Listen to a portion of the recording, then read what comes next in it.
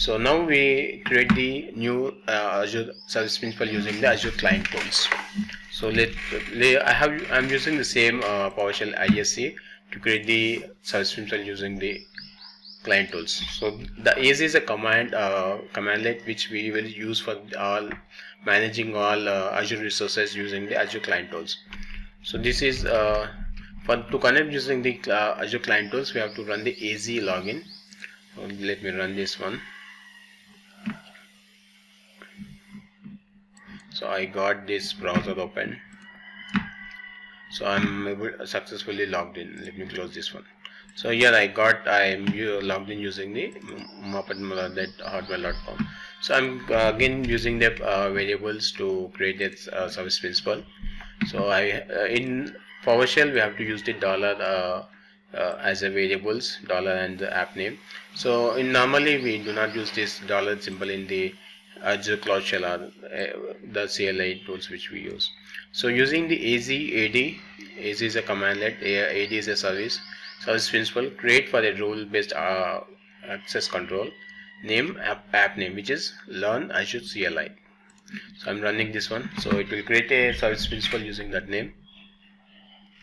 So you can ignore about the warnings. It has created our service principal. So just using CLI we can able to get the password, whereas in PowerShell we can have to use another commands. So just I'm saving these details here itself so that I can use later. Now let me display what is our service principal attributes.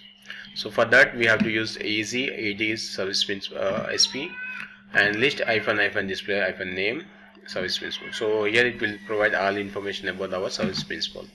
So here we can see what are the roles assigned as well. So let me get the application ID.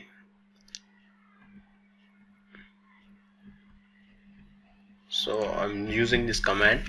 So I'm passing this command output into the variable, whereas in Cloud Shell you no need to add the dollar symbol there in front of variable. So with this we have to use for the Cloud Shell, and this is for the PowerShell. So I got my subscription. Let me run the subscription ID as well. So these are the commands where you can get the app ID. So AD app list display name. Here you have to provide the service principal name, and based on that output we are querying about querying for getting the app ID. So similarly we are using the show AZ account show query. So now I'm using the app ID as a variable. I'm storing app ID into the variable. So I'm running AD app list display name. This is service principal name, and I'm querying for the application ID. So I'm running this command. So I'm saving the application ID onto the variable. Similarly, I'm using the AZ as account show query to get the subscription ID. For getting the tenant ID, I am using AZ account show query tenant ID, where I can able to get my tenant ID. This tenant ID subscription ID might change for your account. So please take care of which tenant ID you are working on. So let me check what the role assigned to my service principal. I am using the AZ role assignment list -assignee. I am providing the application ID to get the role assigned to my service principal. So under this output I can check for the role definition, where the role is contributor role. So if normally for this packet tutorial we need only a permission to create the resource group and creating the virtual machine, creating the virtual machine image, or creating the AMI and creating this instance. So you can create the list privileges using the role-based access control. So for now I'm just replacing the contributor role with the reader role. I'm assigning a new role to the same service principal using the assignment role create the assignee.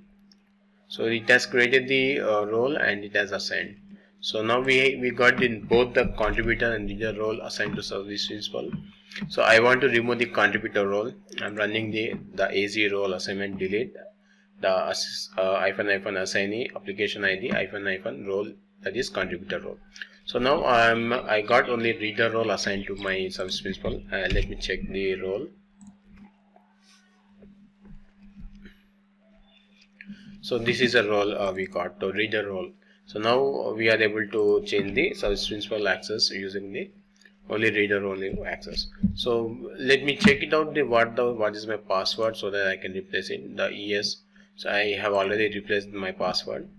So for log on to any Azure subscription using the service principal, we need the application ID, the application secret, the client secret, and the tenant ID. So I have provided it. Now I'm successfully able to log on to service Azure subscription using the service principal, which is created using the Azure CLI tools. So that's it for the creating the service principal using the 3 modes. Now let's go on to the slides tutorial. So these are the different documentations which are available to create a service principal using the PowerShell CLI. So thank you for viewing. If you like my video and if you got useful information from my video, don't forget to like and share this video with your colleagues and friends, and don't forget to subscribe my channel. So to get these videos whenever I upload these videos, if you want to be notified immediately, don't forget to click on the bell icon. So for now, thank you for viewing. We'll catch up again in next video. Thank you for viewing.